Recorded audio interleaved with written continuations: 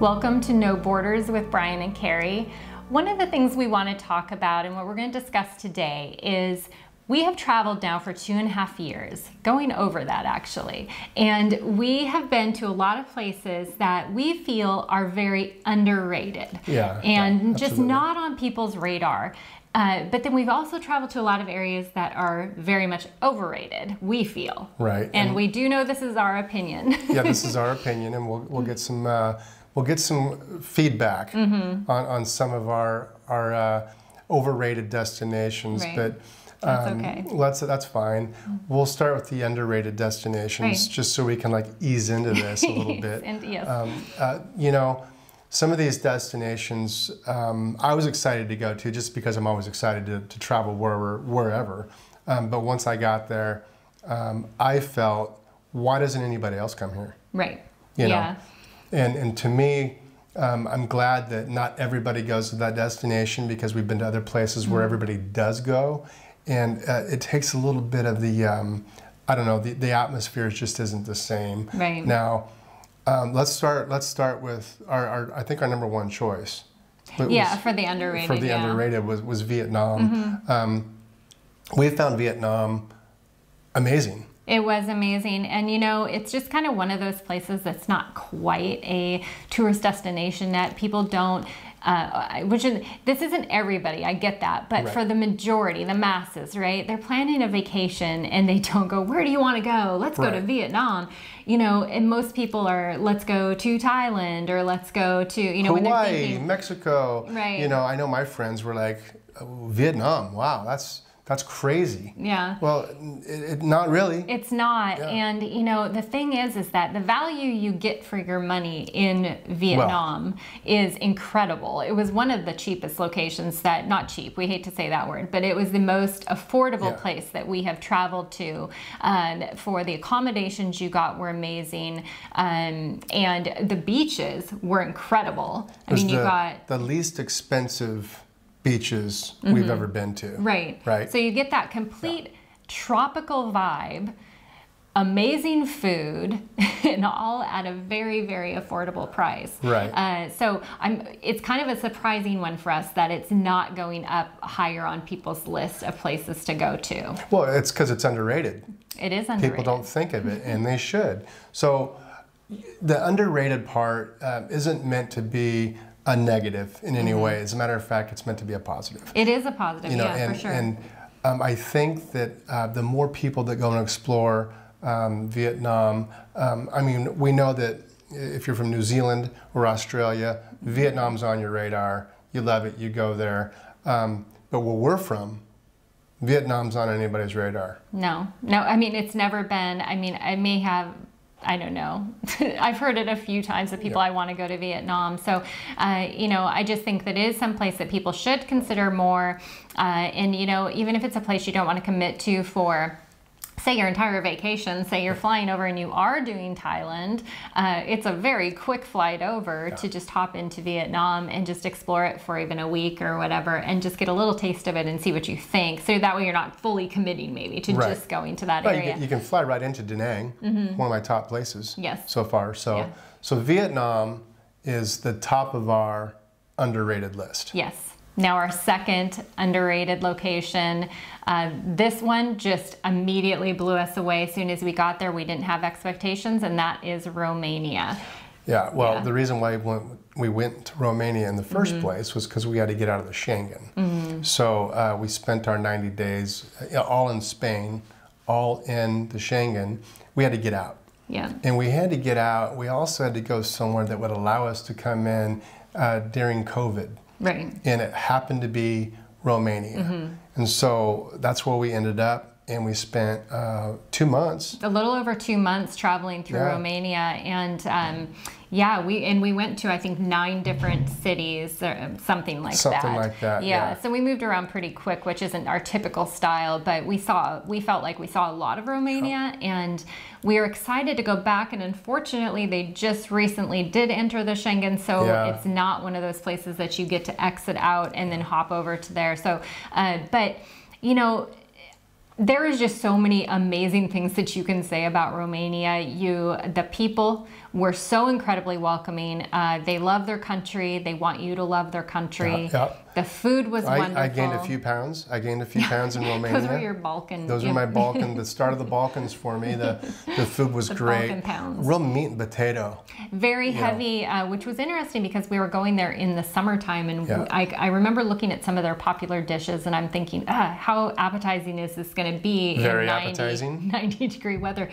It didn't bother us at all to be eating we ate it all and we loved it. And we also drank the beer, which was inexpensive and great beer. Yeah. Well, in our first experience with the beer is, we got into Bucharest and, we've gone to so many different areas, and people always say, check out this place, they have craft beer. And you go there and you try it, and we're usually a little disappointed. We can be a little bit maybe considered beer snobs. Yeah, a little bit of a beer snob. We come from an area where we are lucky to have such amazing beer. But boy, we got to the place and we tried it, and we were like, oh my God, this is pretty good beer. This is a great beer, and we were going to be there for 2.5 more months. So we were excited for that. The transportation isn't the best. That's a work in progress, so hopefully they get that up and going a little bit different. Well, now that they're in the Schengen, maybe they will. Maybe they will. No, the transportation was a little bit lacking, but it didn't keep us from getting to where we needed to go. No, we got around fine. We got around fine eventually, and Brasov is still one of our top 5 destinations that we love going. We love to go to. We just feel like more people should go to Romania than are going to Romania. Yeah, so that comment that we got from our host, or actually we heard that from a couple people, the girl that we talked, is that it's set up for tourism without the tourists. And I would say that's very much true. Yeah. It's not a place that you go to that because we were there in the middle of summer. Right.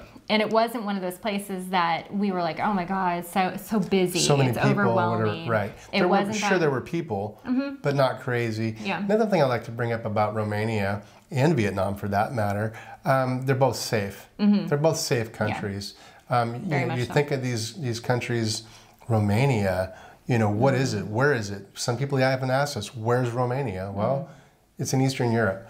And it's very safe. It's very safe, and I would say that any of these places that we're listing today that we felt safe in, and then also good for solo travel if you were looking to solo travel. Absolutely. Yeah. So if you have not considered putting Romania on your list, we feel it is very much underrated, and it should be on everybody's radar. Next up, and this is one of our favorite countries, and it didn't shock us that it's our favorite country. But I think we're a little surprised that it moved up our ranks so fast, and that's Turkey.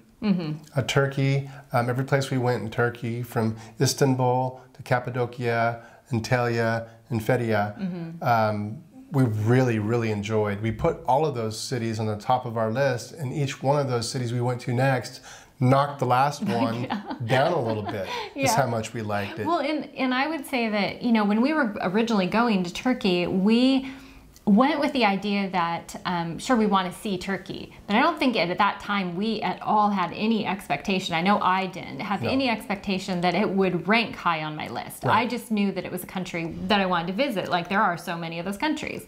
But then as soon as we got to Istanbul, it was like, oh, wow, this is really cool. And, and like Brian was saying, each one that we then went to then bumped the other one off of the list because we loved it even more. So it very quickly went to the top of our list or up there, and but I would say that there are so many things that just make it there. I mean, it's beautiful. Well, the climate. Yeah, the climate. Beautiful. It's a place that you can go in those winter months, say our winter.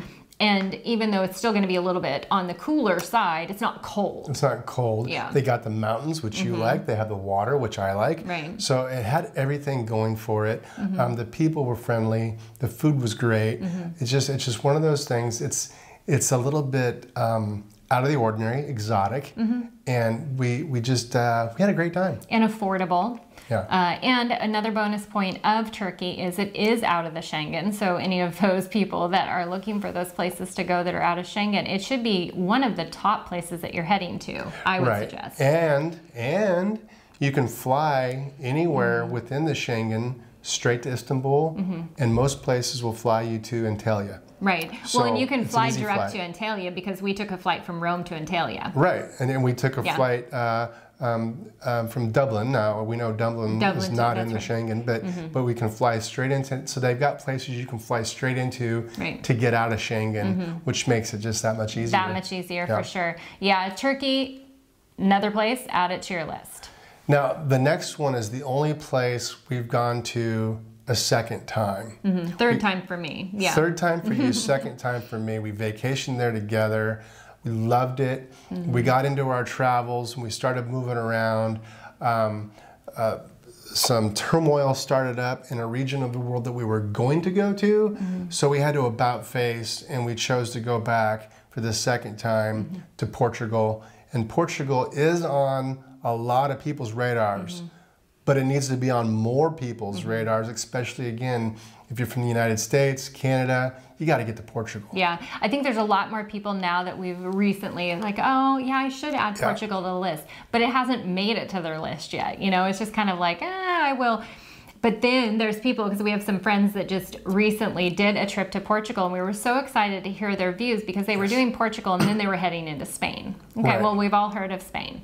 So we were curious what they were going to think of Portugal, and they said they absolutely fell in love with it. Right. And so, Yep. and that was our feeling. Yep. I mean, that was absolutely our feeling. And I think that people have this tendency to, you have those main touristy spots, and say you're doing a vacation, you know you want to go someplace you're going to like, or that everybody has gone to, and then Right. whatever.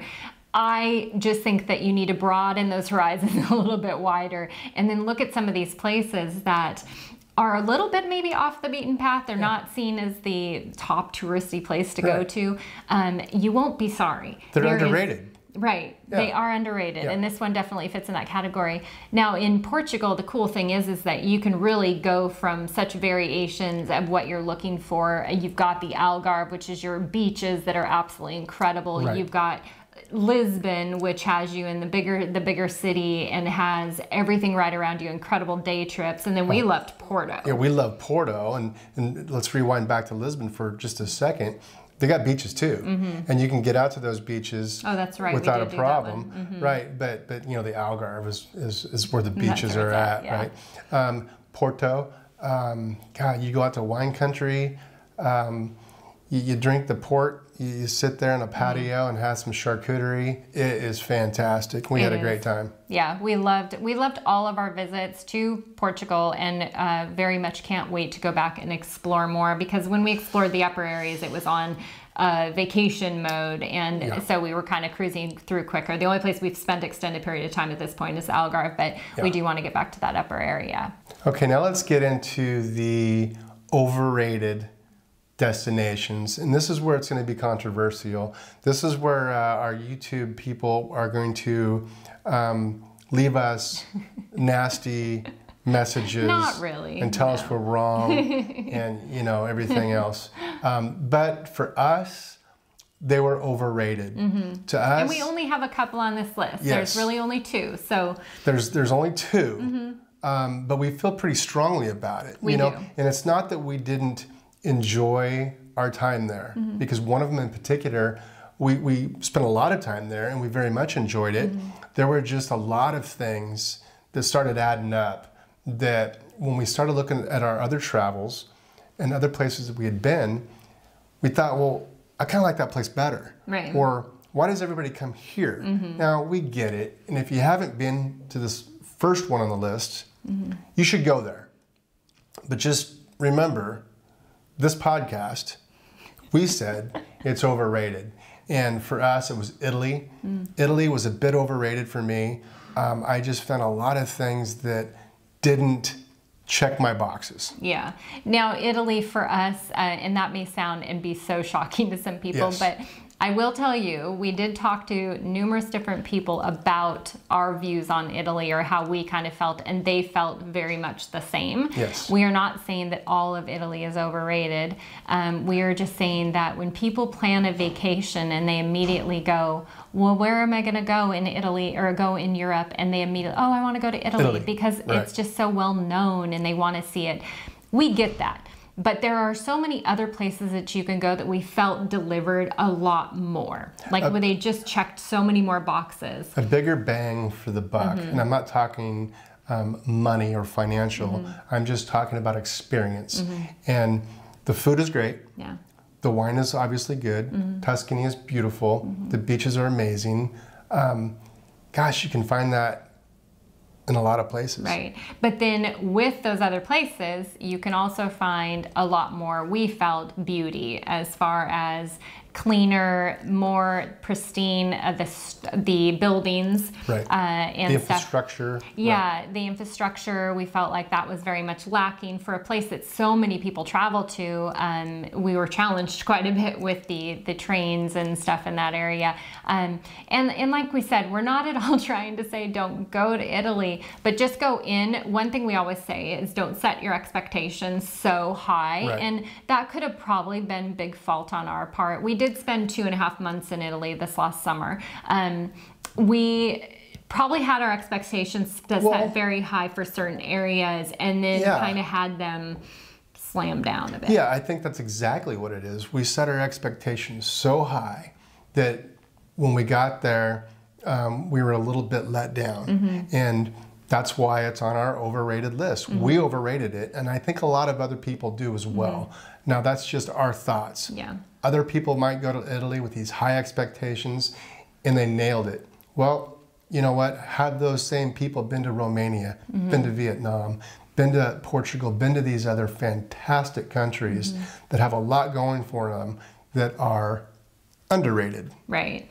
Yeah. And I think that, one way to maybe avoid some of that feeling of having it be overrated is maybe instead of immediately thinking that you need to centralize yourself in some of the bigger cities, the most popular towns, find some of those off the beaten path little village towns and stay in those and then get to the other areas. And then, because when we did go to those areas, we found those felt a little more authentic. They felt a little more like Italy to us, I guess, but where we got into the big cities. I don't care what time of year you go. It's busy, it's crowded, you're in lines every place that you're going to see something. And for us, that just doesn't feel much like a relaxing experience. So, right. Yeah. No, I think some of those villages in Tuscany that we went to, thank you, I couldn't think of the word Tuscany, we were blown away. Yeah. And that was a beautiful And it was area. something that met our expectations. Tropea, another one, met our expectations. And Puglia, small beach towns.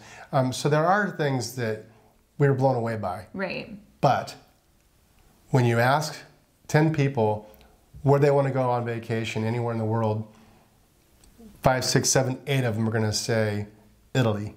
And I think it's just because so many people, that's just the place to go. Right. So, yeah, I mean, we're just putting it out there for you. We're just going to put it out there. Now, we're going to move on to the second one. Yeah, so our next one that we have that we had so many people tell us, you really want to go here, and this is taking us back over to Southeast Asia, that you really want to go to this area, that they loved it. And so once again, we set our expectations probably way beyond where they needed to be.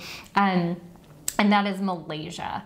Now, Malaysia for us, we're not once again saying that we disliked it. It really, in comparison even to Italy, it just didn't check hardly any boxes for us. We first started our travels in a place that, I mean, the Airbnb ended up being just horrible. We lasted 1 day and had to get a refund from Airbnb for it. And so had to move on. So it wasn't a good start. We had a bad start. We also had unsufferable weather. The weather conditions, the heat and the humidity. So that subtracted from our experience right out of the gate. Now, again, we had other vacationers, other YouTubers actually tell us that, Malaysia's just, you got to go to Malaysia. So we went. And I think part of the problem also was we had already been to Thailand and to Vietnam. We had pretty, well, that goes into the whole expectation thing. I think we were expecting that. And I think it also, one of the things that immediately got us is Malaysia, being Southeast Asia, is not an inexpensive country. And so we were kind of expecting a little bit more of that, and even like eating out, and the beers were ridiculous, which we get because that's just their religion and beliefs. But so all of those things that check boxes for us. But I would say that even Kuala Lumpur, which is where we spent the most time, we just really, so the downtown area of Kuala Lumpur where the Twin Towers are, and they've got that beautiful park area and the mall and stuff. But outside of that, we really struggled to find anything. You know, I've even had people just even recently, hey, we're here right now, where would you suggest going? And I struggled to even tell them where to go. There weren't really day trips you wanted to do from there. There was just a lot lacking. Thank goodness we had a great view from our Airbnb that we were in. We had a pool. We had some friends there that were also there at the same time, so that helped the time go by a little bit quicker for us. But that's not how it should be. You shouldn't be like, okay, I'm looking forward to this time being done. Yeah. Well, you know, and again, we're gonna get some pushback on this. Because we know a lot of people love it. But we know a lot of people love it. We also know people that didn't and have the same opinion that we do, and it's not that we didn't like it, it's not that it's not a cool place. We just think because our expectations were so high that it's overrated. Yeah, and we will just once again let you know, these are our opinions. These are our opinions. But there are opinions from our experience in all these places we were in for over a month, month if not more. So it's not just a 1 week vacation in our opinion. We get a lot. Well, you need to do more research on that area. Well, we spent 2.5 months there, so this is just our opinion. That was our research. Yes. Okay, now what about those countries that we all know of that meet your expectations? They're not necessarily overrated, they're not necessarily underrated, but they're just countries that you know what you're going to get, you get there, and that's what you got. And that's what you get, which isn't a bad thing. That's actually a really good thing. That's a good thing. Yeah. So our first place that we would say that about was Spain, and that's where we went, and that was good that was the case, because this is the place we went. Our first stop, our first 3 months of travel was in Spain, and it was exactly what we expected. It was beautiful. The food was great. The transportation was really, really good. The people, not the friendliest, but that was okay. Again, everybody in the world goes to Spain. The locals probably get tired of it. You know, and I get that. I'll tell you this, though. Spain was... I could think of 2 countries off the top of my head that were so incredibly clean. The streets, the garbage situation, the trains, everything was impeccable. And I thought Spain nailed that. And we had a great time. We need to go back to Spain. We need to get down south. We need to get down to Malaga. So we went just recently. We went on a repositioning cruise, and that was one of the days that was a nice day. Was we were in Cadiz, Spain. Yes. And so we did get into that southern area of Spain. And once again, I remember we walked in there. And we right away were like, oh my God, it's absolutely gorgeous. We need to get back here because it's been over 2 years since we've been there. So we do need to make our way back to Spain and explore more of that area in the southern area. Well, I'd like to get north too. And the northern area, So there's a lot to see in Spain. Let's not even start talking about the wine, because that'll be a whole different video altogether. A different podcast is the wine in itself. So we had a great time in Spain. Spain is exactly what you think it's going to be, and it's great. Now, what about Thailand? Thailand was exactly what we expected. I mean, we expected, I would say, we had these anticipation. The one area that was different than expected was maybe we expected it to be more overwhelming than it was, as far as the busy chaos and all of that. We didn't really find that was the case. But it was everything you expected. The food is amazing. The costs are low. The people were very kind. The beaches are really nice. It was everything that we kind of envisioned. It was everything you thought it would be. The differences in the food from the north to the south. I like pad thai. I had more pad thai. I never got tired of it. No, surprisingly, you got that. I mean, there would be stretches of time, like days, because you eat almost pretty much almost every meal out because it's a lot cheaper to eat out than it is to cook in. Plus, they just don't have the grocery store. So that part would probably classify as a downside for some people. But the eating out was so, I mean, you were paying like $1.50, $2 for a meal. So hard to beat that. But yeah, it just checked all those boxes that we expected it to check. Yeah, it was exactly what we thought it would be. Now, there's something to be said for going to a country and you have these visions in your head of what it's going to be like, and then you see it. That's what we got in Spain. That's what we got in Thailand. And then we get to Croatia. And Croatia with the crystal blue water. You know, Carrie doesn't like to get into the cold ocean at all. To me, it was a perfect temperature. Yeah, he finds it refreshing. He always says that. Like, my feet are in the water, and he goes, it's so refreshing. It's so refreshing. And I'm like, it's refreshing on my feet. That's about the end point of it. It's refreshing. I'm not going any deeper than that. But Croatia Croatia is beautiful. You know, we didn't spend as much time traveling through as we would like to. We have visited Dubrovnik. We've also visited Split we were in Split for 2 months. 2 months in Split, Went out to Hvar, went to Trogir.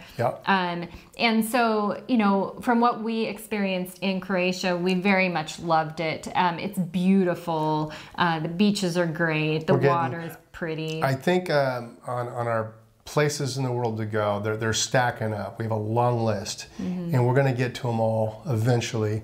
Now, one thing that we always say we're going to do, but then we always think of that place we haven't been to yet, where we want to go to first. Well, Croatia might be a country we go back to a second time because we spent 2 months in Split and we got to a couple other nearby towns, but we really didn't get to experience Croatia the way that we wanted to. We didn't get to Zagreb. We didn't get through all the islands. I'd like to take a cruise. Yeah, in Croatia, they have these cruises that we originally looked at doing pre-travel, like we were going to do it as a vacation, and we decided to travel full-time instead. But they are like a 7-day long cruise. They have maybe 22 people on board. They 12 rooms. But what was appealing to us is that you're on the ship or on the boat during the daytime, so they serve you breakfast and lunch, but then you are in port, and because it's a small boat, they bring you right into the main port. So it's not like the cruise ship where you're way out. You're in town. And then they stay overnight in that town, so you can sleep on the boat, or if you wanted to get a hotel room, your choice. But you get to enjoy those towns later in the day when like cruise ship traffic is left or the tourist traffic is left, and you get to kind of go and have dinner out. You get to experience the nightlife of whatever that place has to offer. And then go back to the boat, spend the night on the boat, get a room. It's your choice. But for me, there's nothing like spending the night on a boat. Well, and to me, the rooms were really nice, so it wasn't like you were roughing it. But yeah, that was one of the ways that we want to go back and see Croatia. But yeah, very much what we expected. Just a beautiful area, and it's Croatia. And you know, right in the same part of the world where we've been to once before about 2 years ago, and we are back now for a second round, is Greece. Now, when I say we're not going back to the same countries twice, well, we're on completely different islands this time. And so the experience will be relatively the same. But I'll tell you what, Greece, you think you're going to get one thing, and that's exactly what you get. You do. You get the incredible turquoise water. You get the great food, very friendly people.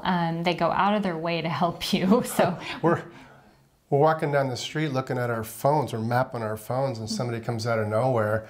Where do you guys need to go? What are you looking for? And she helped us out. She did, you know, the car stopped for you when you go to cross the street. We didn't get that in Germany. I almost got ran over in Germany a couple times. No, or in Italy. They will actually, they get mad at you if you cross in front of them. So, yeah, it has been absolutely wonderful. And our month that we spend in Santorini, we very much love that time. And it was exactly what we expected. It's Santorini. It's beautiful. The white buildings. It's paradise. Yeah, it really is. So you're getting what you expect out of those areas. Now, coming up later in the year, we are heading to Mexico. Yes. So we're going to be spending our fall in Mexico for 3 months. And we're hoping that those areas at least meet expectations. Right. I think so we've both been to Mexico on the coast. We're going to spend this round, we're going to spend in central Mexico, inland. Someplace neither one of us have been. That we haven't been to. And I think it's going to fall into that category of met expectations. Yes. I don't think it's going to be overrated. I don't think it's going to be underrated. What I'm not going to do is I'm not going to set myself up for disappointment like I did in Italy. Now, I believe the food at the street carts, the street food, is going to be tacos, which I love, burritos, which I love. It's going to fit right up my alley. I'm going to love Mexico. Now, I just said how much I'm going to love it. I'm not setting my expectations too high. I think that our expectations on the food is set really high just because we have been wanting to travel there for so long and really explore the area. Right. But part of that comes with we are super excited for the food. About the food. Because no place that we have traveled yet has Mexican food. Tacos. You know, I mean, it's like, it's nothing that we just want Mexican food. Street tacos. And I've been to Mexico and I have had street tacos. And they are delicious. Yeah. So that's why my expectations are so high, is because I've already done it. Yeah. And I cannot wait. Right. So, well, we hope you enjoyed this, and we hope we didn't offend anybody with our underrated or overrated areas. We definitely offended somebody. We hope that you look at our underrated areas and maybe just check them out a little bit closer and maybe add them to your next vacation list. Yes. If you would like to find us on other platforms, you can find us on our social media on Instagram, Facebook, and of course on YouTube at Brian and Carrie, and then also on our website at brianandcarrietravels.com. We will catch you next time. Cheers.